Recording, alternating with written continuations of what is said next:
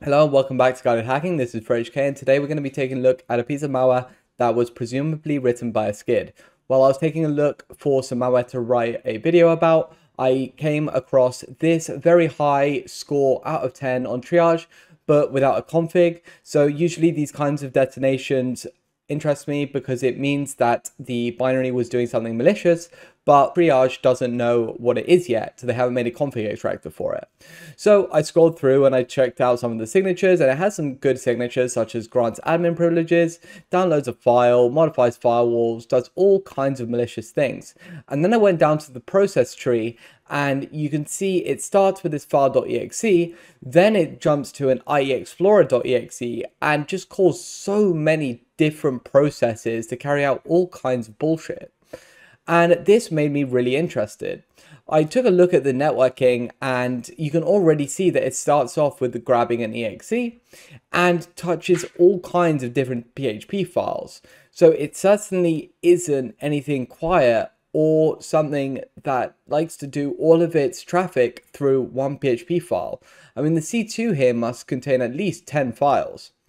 Anyway, let's start off with the initial loader. So our infection chain starts off with this build3 file, and it isn't much more than just a simple loader that we can get the final build of quite easily. Within the configuration, we can see that it's set to string, which is set to a temp path. It's got this URL, which we saw in the triage execution, and we can see this iExplorer.exe. So to find out where these are used, I can just click on analyze, read by, and that'll be in the main function. And all it does is it just sets a hidden window, it sleeps for a while, sets some TLS settings, set the file name, and download the file and execute it with the process start. So we can go on to go ahead and download that exe that we see in the configuration here. And this is the main binary. I always find it interesting when looking at second stages to check the parent directory of that binary.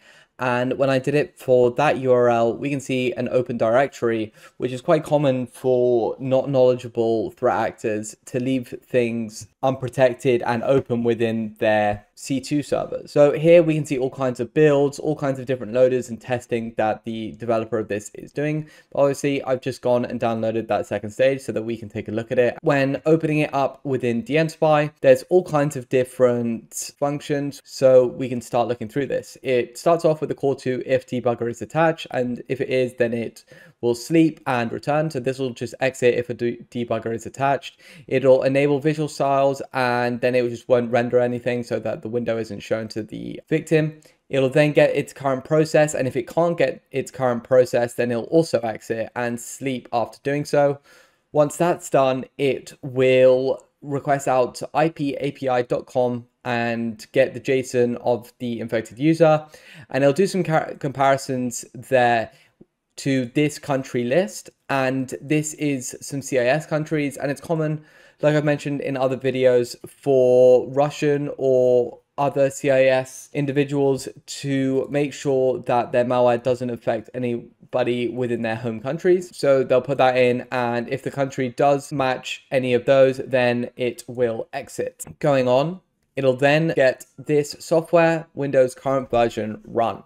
Now, if I take current version run and I look it up and just scroll down a little bit, we see persistence here. And that is a common registry key for malware to add themselves into the startup programs for a computer.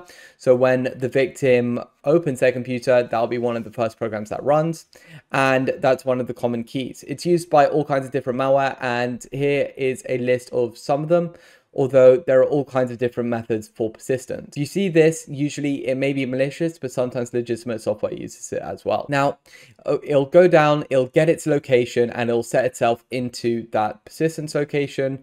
And after that, it'll write line and will put some garbage into the console for the threat actor when they're testing this. So going on, we can see that there is all kinds of different strings here, what looks like base64 encoded strings, and those are put into a different function here. Looking into the function, we can see that it converts them from base64 and then gets the UTF-8 string.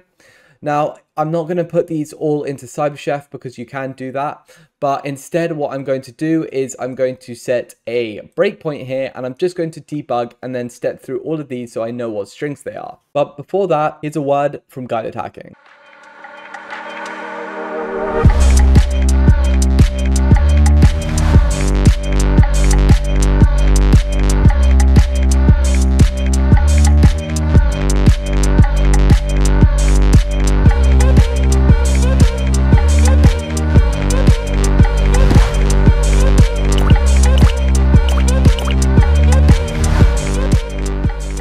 And stepping over these base64 calls and pulling up the local values, we can see what is in these strings. So looking through this, we get a current version system. So that's getting some information about the system.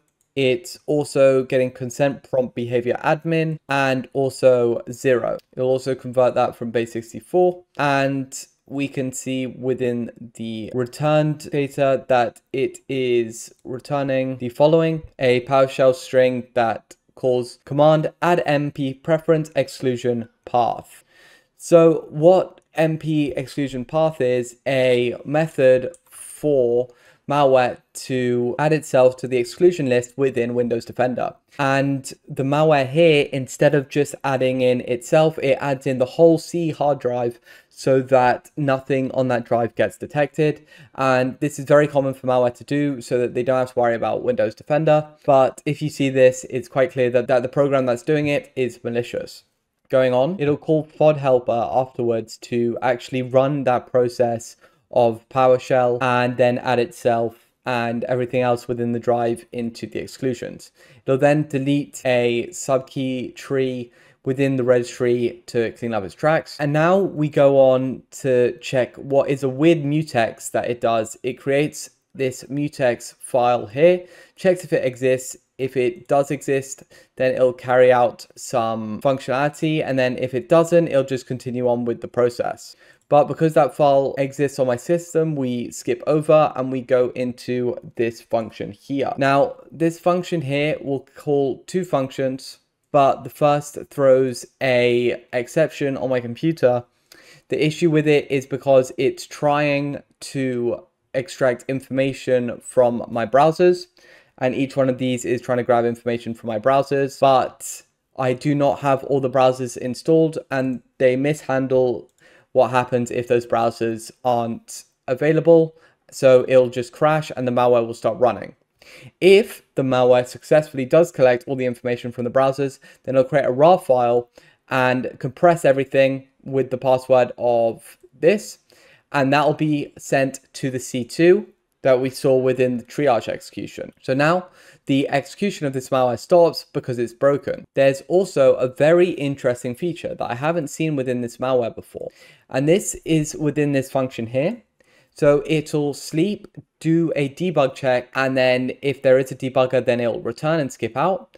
If not, it will write text from the resources into a bat file.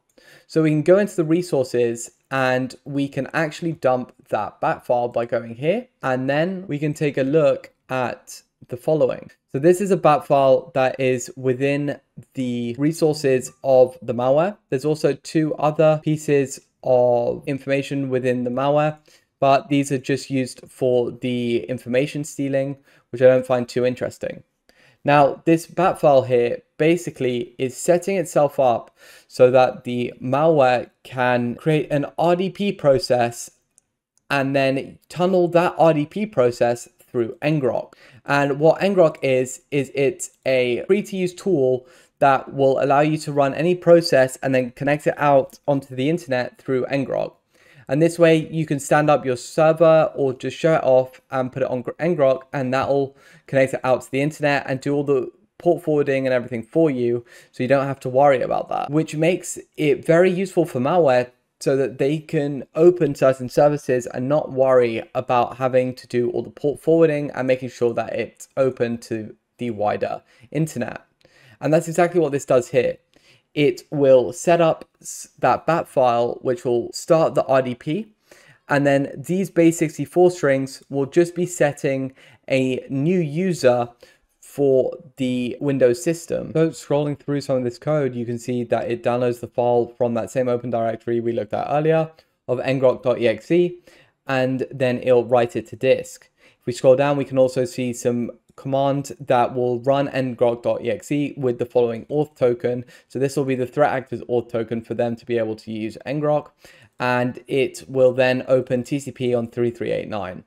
This auth token could be looked at more and could be possibly brought to the knowledge of ngrok so they can block it. Now, some of the other code within this malware will also add a user onto the system. And once the hidden RDP is added, which is that RDP, it will send that off to the C2. Looking further at the triage process, instead of reversing, we can just look at the method of running that bat file first. And then once that bat file is done, it will get some information about the system, and then it will add black team with this to the users on the computer, and then allow for them to use the RDP process down here, and it will also add that user to the administrators. And this is all allowing for a user, the threat actor, to log in with the black team user to an infected computer.